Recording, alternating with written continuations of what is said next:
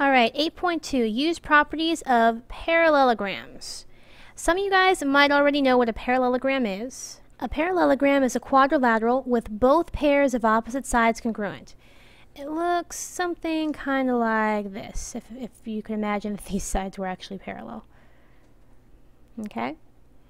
It doesn't have to be slanted, it could be a rectangle, but basically the opposite sides are parallel to each other. By the way, this little thing here with the parallel sign and then the ogram, this is my abbreviated version of parallelogram. Okay?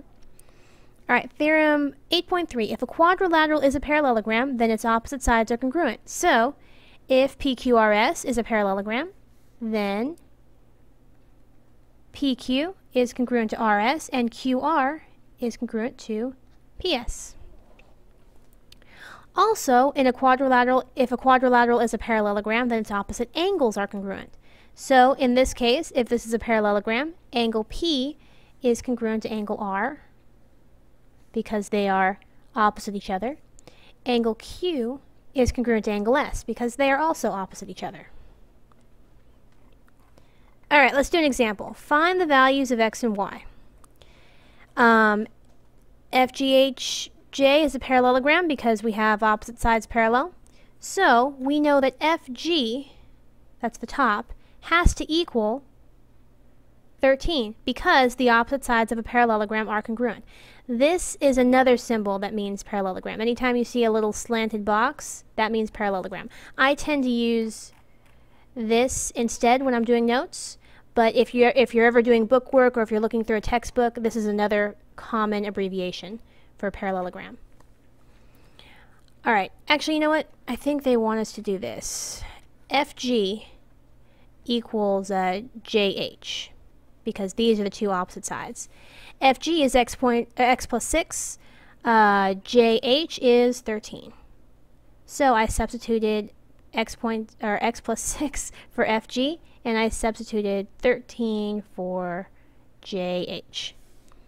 If I subtract 6 from both sides, x equals 7. Alright? Now, also, we know the opposite angles are congruent. So the opposite sides are congruent, the opposite angles are congruent. So angle F is congruent to angle H, or the measure of angle F equals the measure of angle H. So Y equals 68. So in this parallelogram, x equals 7, y equals 68. Alright, let's go on to page 2. If a quadrilateral is a parallelogram, then its consecutive angles are supplementary.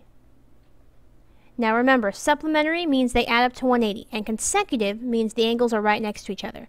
So this angle and this angle are supplementary. This angle and this angle are supplementary.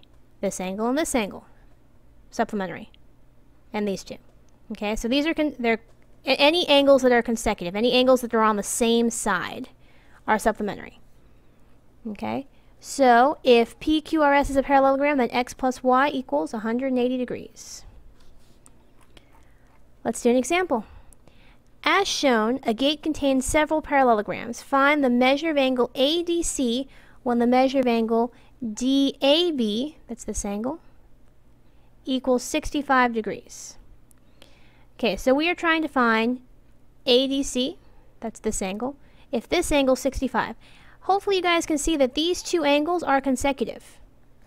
And the consecutive angle pairs in a parallelogram are supplementary. So, the measure of angle ADC plus the measure of angle DAB equals 180. Because the measure of angle DAB equals 65, this angle has to be 180 minus 65. 180 minus 65, I think that's 115.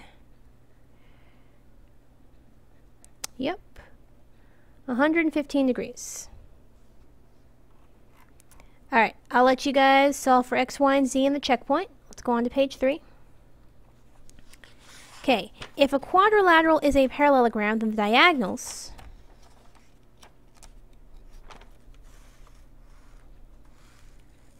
bisect each other. Now remember, bisect means it cuts in half. So these diagonals cut each other in half. So this is going to equal this. This is going to equal this. So QM is congruent to MS, and PM is congruent to MR. Okay? Alright, so for example, the diagonals of parallelogram STUV intersect at point W. So they already tell you this is a parallelogram. That means the opposite sides are parallel, the opposite sides are congruent, opposite angles are congruent, all that stuff. By theorem 8.6, the diagonals of a parallelogram bisect each other.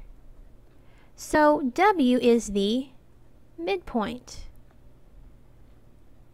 of diagonals TV and SU. Remember, midpoint is the point right in the middle of a segment. If these bisect each other, then W is the midpoint of this segment, and this segment. So we're going to use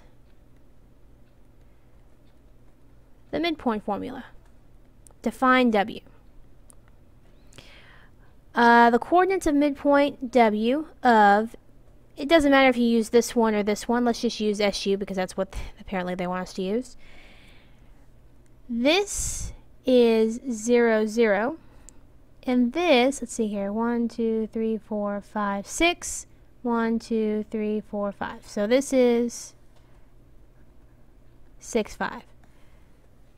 Now hopefully you guys remember the midpoint formula is x1 plus x2 over 2, y1 plus y2 over 2. Okay, so I'll make this x1, y1, and I'll make this x2, y2. So I have 0 plus 6 over 2, 0 plus 5 over 2. This becomes 6 over 2 and 5 over 2. 6 divided by 2 is 3. 5 over 2, you could just leave it as a fraction, or you could put 2.5, which is this as a decimal, either way. Alright, I'll let you guys do the checkpoint, and that's all.